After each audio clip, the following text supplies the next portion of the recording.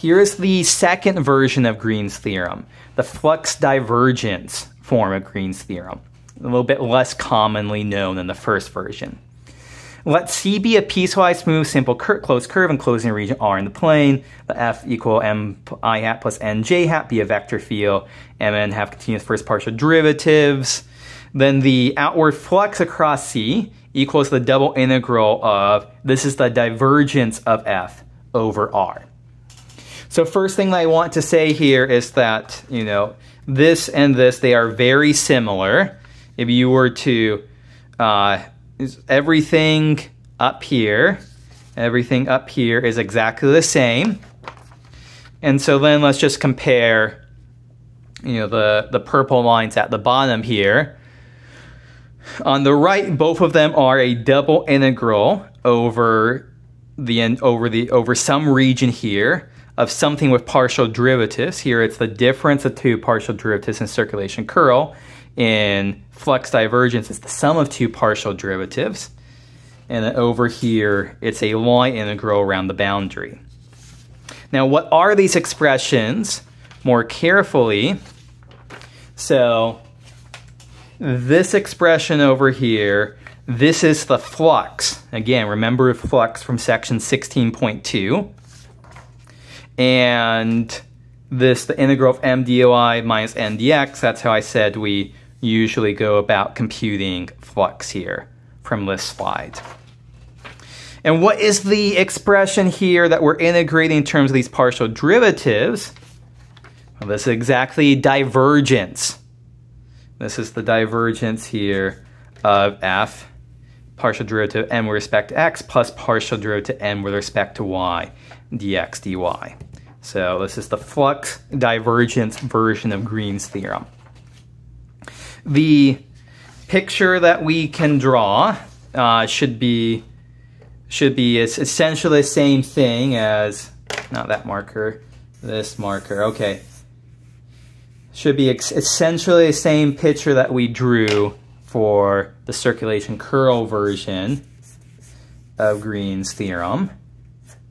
So we have a counterclockwise oriented boundary curve C here, bordering a region R.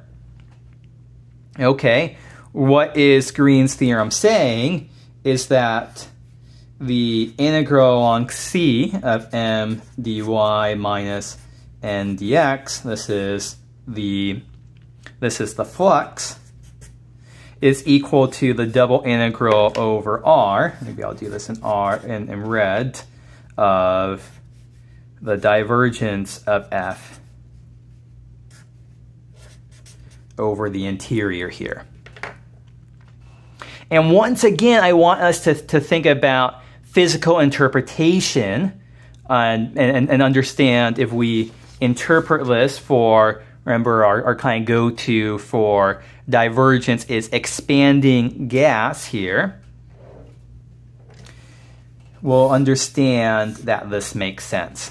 So the vector field I wrote here, F is xi hat plus yj hat. So this is a vector field that corresponds to an expanding gas. The gas is moving away from the origin. It's expanding. You know, we could think of this as corresponding to an explosion, and everything is fleeing the center of the explosion here. And so the thing that we want to do is, okay, well, let's think about what Green's theorem says on the unit circle here. And if you crunch this out here, the integral along C of m dy minus n dx here, the flux is equal to 2 pi. This is flux. And if you do the double integral over R of the divergence here, that's also the divergence notation, dA, you also get 2 pi, which those two equal, which they need to by Green's theorem here. But let's understand that this makes sense.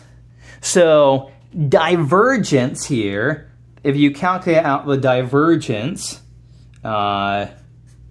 the divergence of F here ends up being 2. 2 is positive. We said positive numbers correspond to expanding gas. Things are moving out from the origin. So we are integrating the divergence here, which is positive, and that's corresponding to the gas is expanding out from the origin. But what about flux? What's the interpretation of flux? Flux is, remember, how much is moving across your boundary. So flux is how much is moving across your boundary. And so think about this just for a second here. If you have a gas that's exploding out from the middle, and you have some fake circle drawn on the ground here, is more gas moving from outside the circle to inside the circle, or from inside the circle to outside the circle? Well, I think that if our gas is expanding, it's moving from inside the circle to outside the circle. And so that is corresponding to outward flux. That's corresponding to outward flux. That shows here, it makes sense that because our gas is expanding, the divergence is positive, and the flux over the circle needs to be positive as well. And so this whole thing makes sense here for the flux divergence theorem. If you interpret in terms of like an expanding gas, it gives you some way of understanding, oh, this just isn't something randomly cooked up here. It actually makes sense. Okay, so that is Green's theorem, the flux divergence version. We'll definitely verify it more rigorously in future videos. We'll definitely apply it. To wrap up this video, I do want to make an observation here, which is that the two versions of Green's theorem, are actually equivalent to each other. So the first version and the second version, these are equivalent. So the two forms of Green's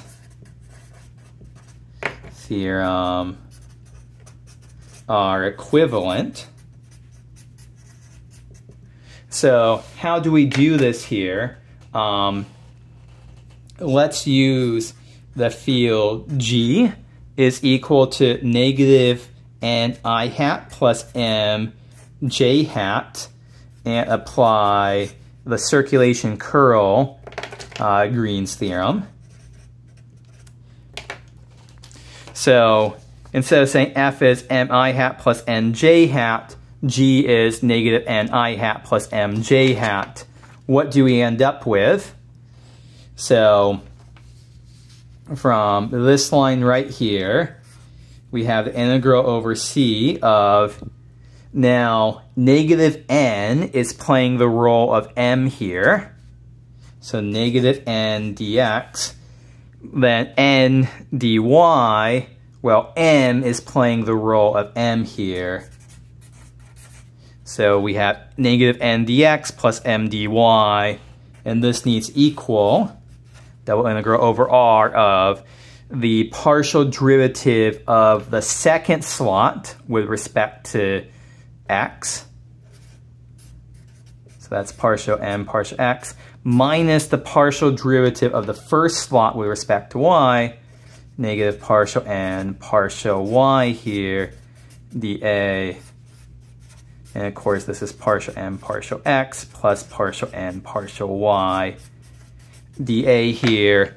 And this is equal to this is exactly this is equal to this. So these two versions are equivalent. Technically speaking, I just show the first form implies the second form. I'll leave as an exercise or peek in the book just to go in the other direction.